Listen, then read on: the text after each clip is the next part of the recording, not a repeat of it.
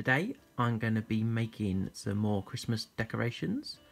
I'm going to make some button Christmas tree decorations for hanging up probably on our Christmas tree, or they could also hang on door handles, that kind of thing, or from other decorations. The things you need for this are really simple. So I've just got some buttons. I found out some various sized green buttons and I found some red ones. So I'm going to make 2 or 3 trees, one red, one green, and I might make a mixed one. And I've also got some cotton. So I've got a red cotton there. I've got a thicker type there for the green ones. And I've got some needles, some various size needles. See what I need. I did have these buttons already. My nan had kept hundreds of buttons in this very cool vintage tin. So she'd kept all the buttons off old clothes over the years. So I've been through this tin and found out all the ones I wanted. So yeah, so I was very lucky to have those, but you can buy these quite cheaply online or in sewing shops. So I've set up ready to go. So I've sorted out my buttons into a size order. So I've got enough buttons for red buttons for 2 trees.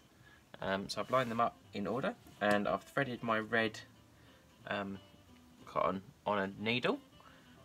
So really simply, all I'm going to do is start at the bottom, so I can put the knot at the bottom.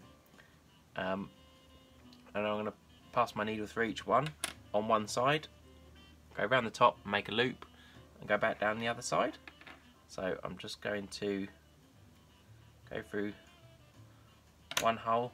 I'm going to leave them quite loose so I can separate them to go back the other way. But you'll start to see the effect.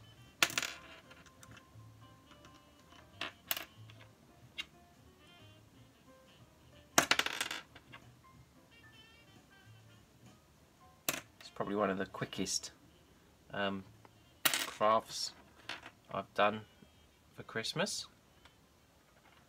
So now I'm at the top. I'm going to leave some at the top so I can hang it, and I'll probably put a knot just above the top button, but I can pull that through when I tie it.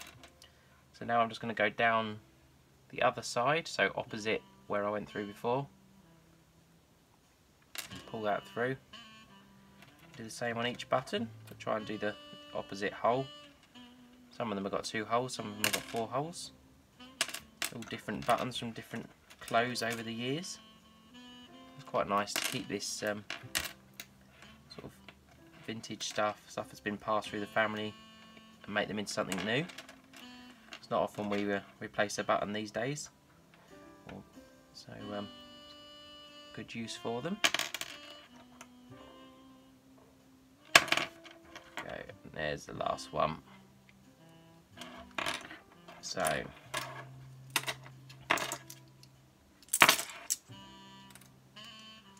just going to pull out some cotton at the top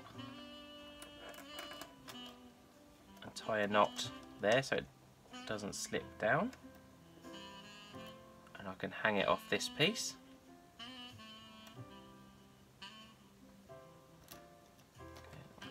The knots there just so it's a bit bigger. But I will be holding on the bottom. I'm not underneath.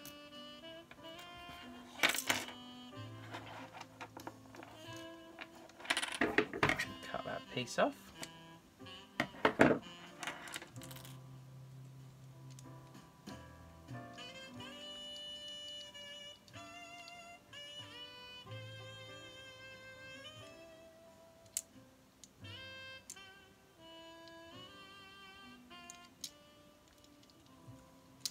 I'm just going to do a few knots there just to make sure it's nice and secure.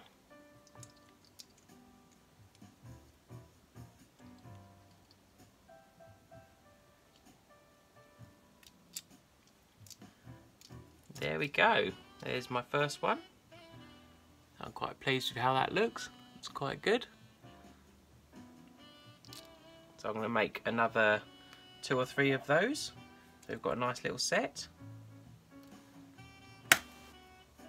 I managed to get 5 little button trees out of the green and red buttons I found in the tin. So I'm quite pleased with those. They're all about the same height, they've all got the same amount of buttons in them. So I've got 2 green ones, 2 red ones, and then a bit of a mix. They're really simple to make. I didn't buy anything, they're all things we had already. So yeah, real cheap, easy craft. Yeah,